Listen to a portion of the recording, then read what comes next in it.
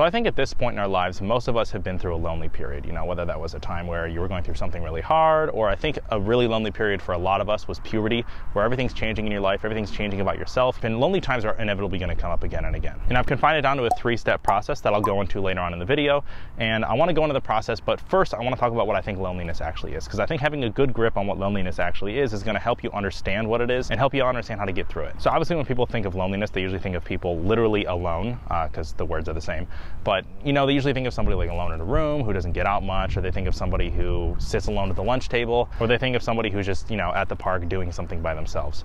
And that is one way to perceive loneliness, but I think that doesn't even capture the whole picture. I think those situations are more of a potential symptom of loneliness and not the actual issue itself. So loneliness can make you end up alone, but I don't think that's what loneliness actually is. But people tend to perceive it as the symptom. And usually when people picture people who aren't lonely, they picture people with tons of people around them. So like somebody who has like a large group of friends, like people always around them, giving them anything that they really need from a person around them.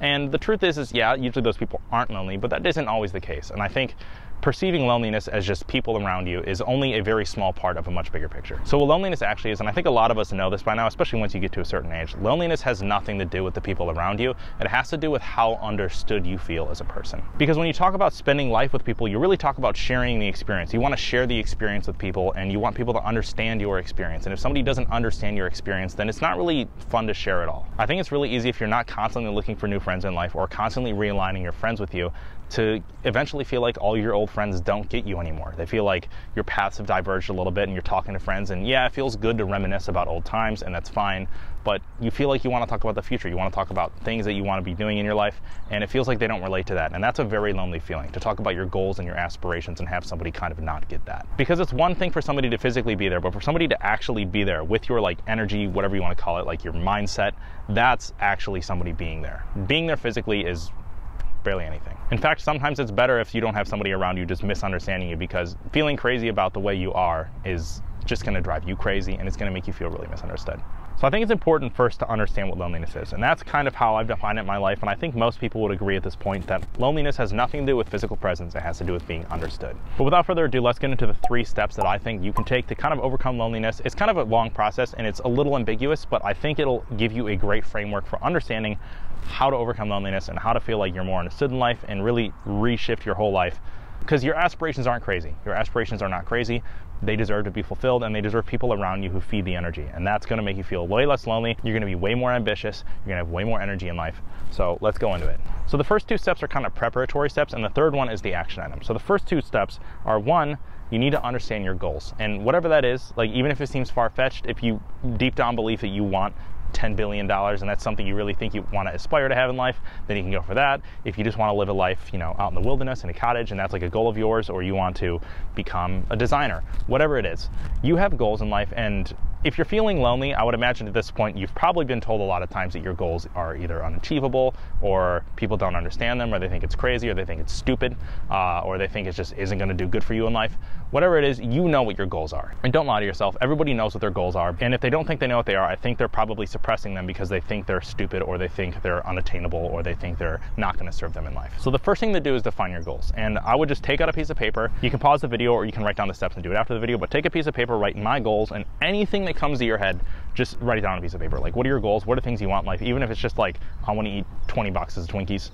I don't know why there'd be a goal, but if it's something crazy like that, you can go ahead and do that. And once you have your goals down, just look at those, kind of categorize them a little bit, understand what your goals are, and try to find some like bigger circles you can draw around the goal. So maybe you have like a goal of like making a bunch of money and starting a business and having a penthouse in New York City. I don't know what it is. Like, if you just really want to be super wealthy, you can kind of put those all into the bubble of like wealth accumulation. So understand that like what your goals are, write down all your minor goals, try to put them into bigger categories, and understand what the big picture is of your goals, and try to find like a direction of them. Once you have your goals defined, I think the even more important step is to define your values. And this will get back to loneliness in a second, I promise. It's probably losing a lot of people, but define your values. So write down on a piece of paper, you're gonna have all your goals on one side and then write values on the other. And whenever your values are, like maybe you value frugality, maybe you value loyalty, but you get the point. Write down your values and just kind of understand what your values are, and do the same thing you did with a goal. So like define your values and try to find like bigger categories you can put your values into, and like look at your list of values